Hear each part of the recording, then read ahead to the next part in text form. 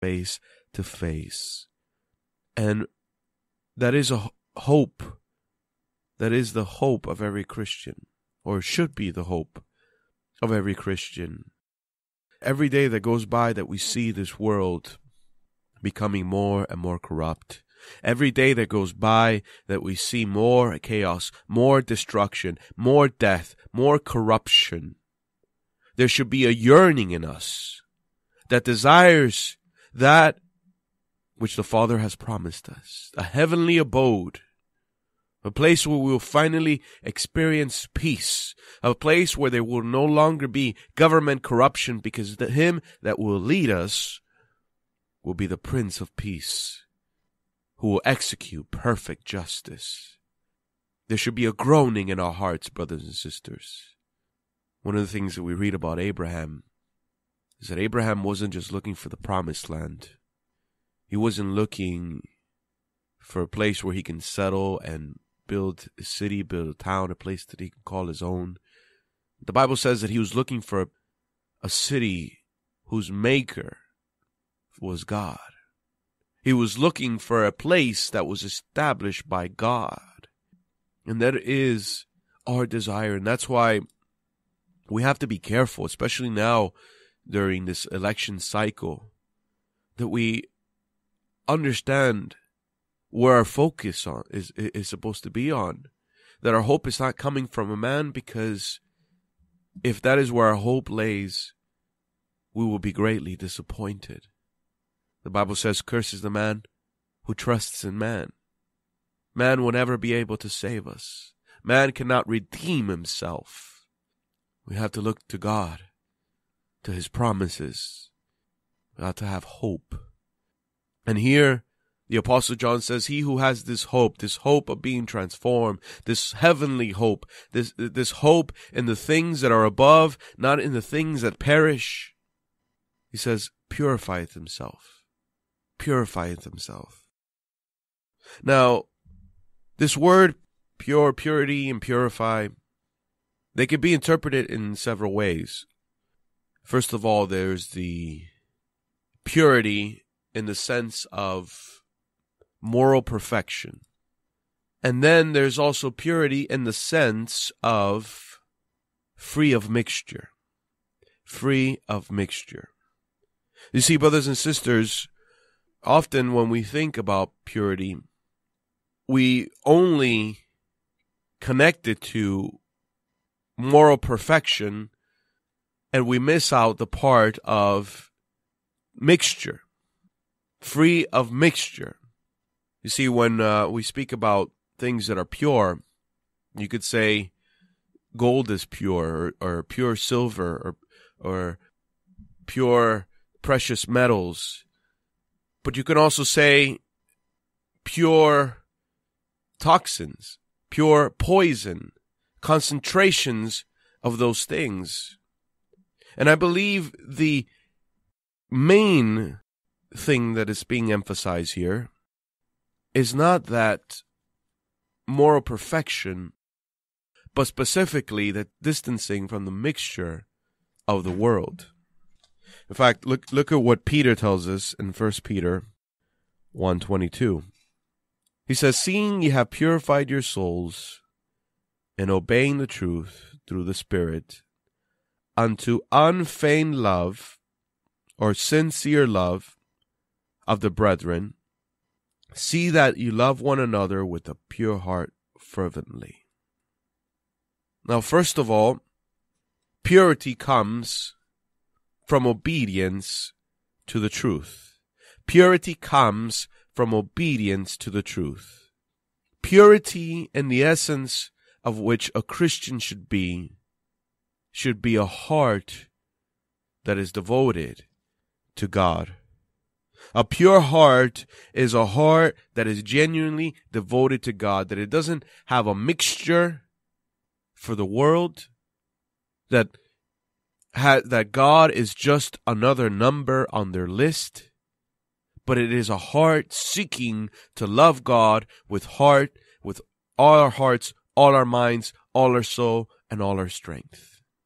In fact, that is the most important commandment, that we love God with all our devotion.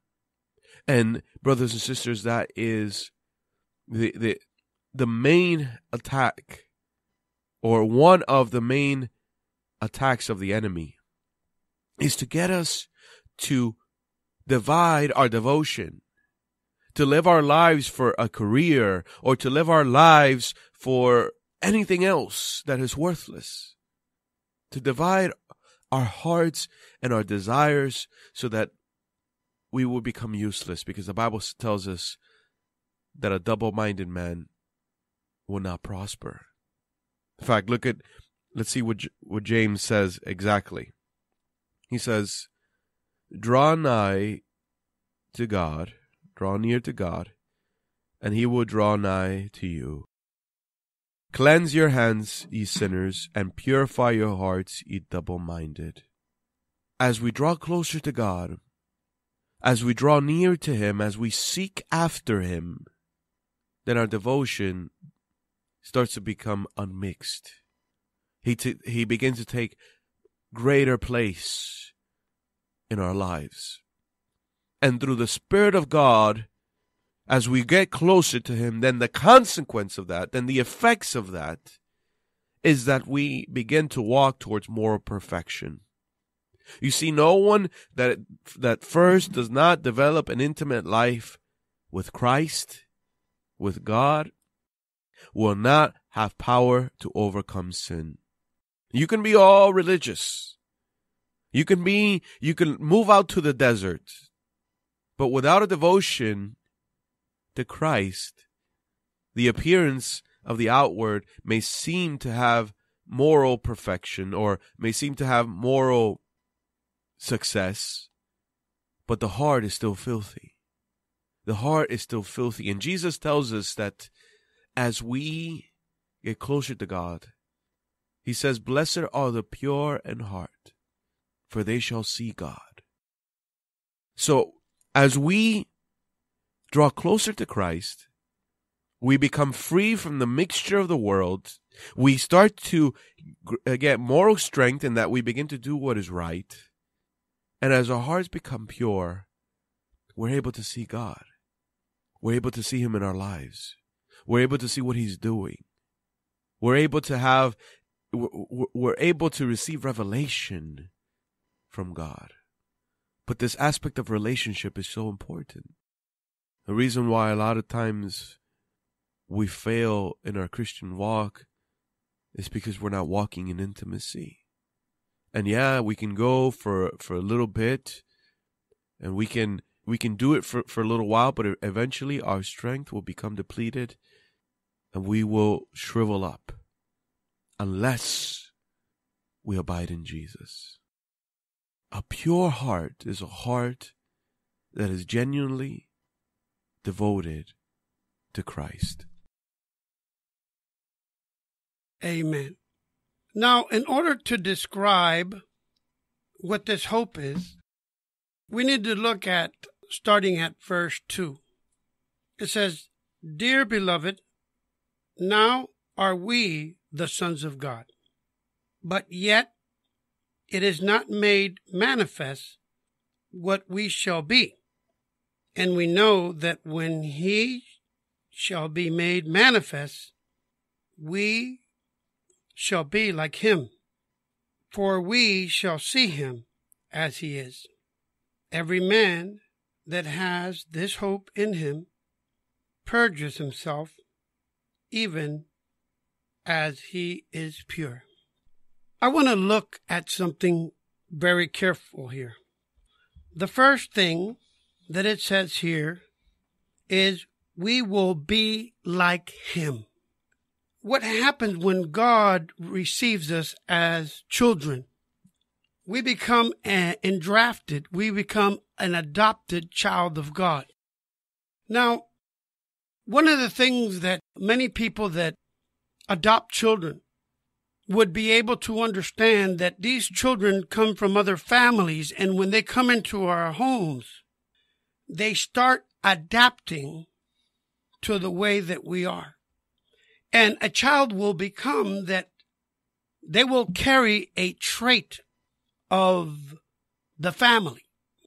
You could actually see you could actually tell when a child is a child of a certain family by the way that they may speak. There's some that you may be able to tell because the way that they walk. Others by the way that they express themselves. But here we see that when we come to Jesus Christ, when we become his children, there's something that we adopt. There's something that we receive from the Father. Now, what hope is there that we are looking for here? What hope is it that it's talking about? It's talking about the hope of the restoration, the hope of reuniting with the Father. And what are we supposed to resemble? What is the resemblance that we as children of God are supposed to have? His purity and his likeness. Brothers and sisters, that's why this is so important. That's why, a lot of people don't understand. It's not just about saying that we're Christians here, and just declaring words out. And then we go to our jobs, we go to the streets, and then people see something different. You could tell that. You could tell that because, sometimes the Holy Spirit will tug at you because, you're doing something which is not in accordance to your Father. And you'll feel like guilty that you're acting a certain way or doing something that you shouldn't be doing. Listen, I don't know about you, but I know about me. I have to check myself constantly because when we leave our home, when we leave our church, and we go out into the world, or the way we deal with our spouses, the way we deal with our co-workers, or the way we deal with our friends, is that the way that Jesus will deal with them? So this is what it's talking about. There's a transformation that needs to happen, brothers and sisters. It's not just a transformation that we say with words. People need to see Christ in us. People are not going to believe what you're saying. They're not going to follow a person that doesn't walk what he talks. Because if you look at the world, most of the world are pointing fingers and condemning the Christians. And why is that happening, brothers and sisters? It's because a lot of us are acting one way, saying one thing and doing another. So we need to get back to what God called us to be. Ambassadors for him, representatives of his in this earth. And representatives aren't wild people that are going to clubs and doing the wrong things. One thing that Jesus did when he came to this earth, he came to represent God. And he represented him well. And if God has chosen you, then you need to represent him as well, the right way. Not leading people to hell, but leading people to him. And one of the things that we see here is that there is a cause and effect. There is a human responsibility that comes from that which we are given. A person who looks and hopes in Christ will desire to be like him. And this is what I believe Brother Lewis was speaking about, this transformation, is that there should be this desire to change.